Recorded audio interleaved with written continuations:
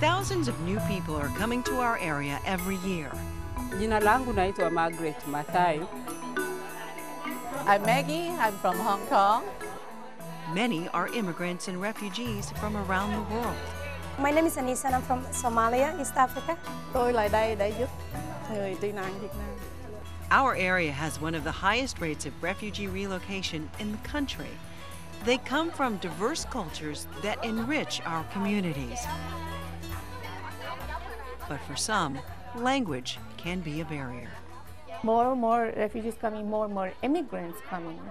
Because yes, some of them may come with the language, the English language, but a lot of them nowadays come from war-torn countries.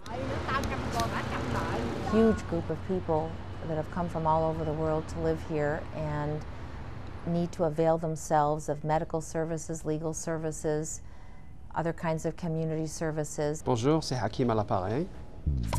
Welcome to Superior Court's Bridge to the Languages of the World. Jusqu'à 4h30. The Office of Interpreter Services. Tina, quería hablar contigo. Quería preguntarte si podías venir a interpretar para nosotros. A mini UN of sorts that helps non-English speakers navigate the court system. The Russian Perovsky.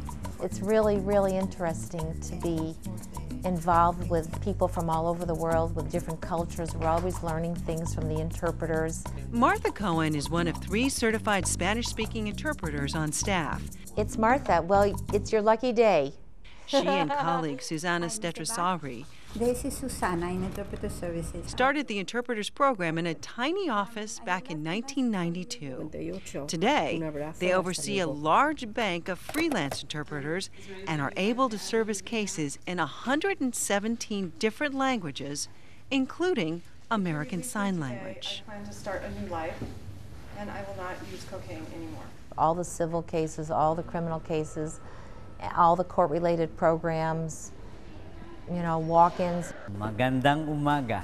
Even people that come into the buildings who don't even have cases here but are lost or confused and they don't speak English, they send them up to our office to give them assistance. So we're really involved in every single aspect of Superior Court life. Armed with a map of the world and a soon-to-be automated paper system, Cohen and Sawry and their team coordinate up to 200 cases at any given time. They go from courtroom to courtroom. ¿Dónde está viviendo ahora? Cooper House. Mark Cooper House. Mark Cooper House. You went to Cooper House? And from language to language. Yes. How is it? ¿Qué tal es? Bien. Fine. It's something Sawry says is much more difficult than simply being fluent in a different language. It's a totally different activity because when you speak, even when you speak 2, 3, 4 languages, it doesn't matter. It's one track, you know, you speak one language and another time you speak another language. But here, what you have to do is jump from one language to the other and go for the concept, the meaning of what the speaker is saying, and render it in the other language. Ellos son más estrictos que nosotros. Si hay prueba suficiente para ese tribunal, puede quedar en libertad y si no, va a quedar bajo custodia. Y lo único que le reconoceríamos el tiempo para este caso. So it's not just the speaking the language, but the ability to convey the same meaning instantly in the other language. So this person is not going to release me. And it's more than just using the correct words. It's being a neutral mirror of the person speaking. No, ahí está, gracias. Gracias, señor. Caso siguiente, por favor. The Code of Ethics for interpreters requires that we are completely impartial and neutral. We can communicate with all the parties since we don't have any vested interest in anything that's happening. And everybody knows that. So we have a very, very good relationship with everybody involved, the judges, the staff, the litigants, everybody. Everybody in 117 different languages. It's a difficult task, especially with obscure dialects. We go out of the county if we need to, and even out of state. We've brought in people from other states to come here to assist us in working mostly on larger trials. And many involved in those trials have made their way through the interpreters' offices. The rooms themselves are a celebration of culture.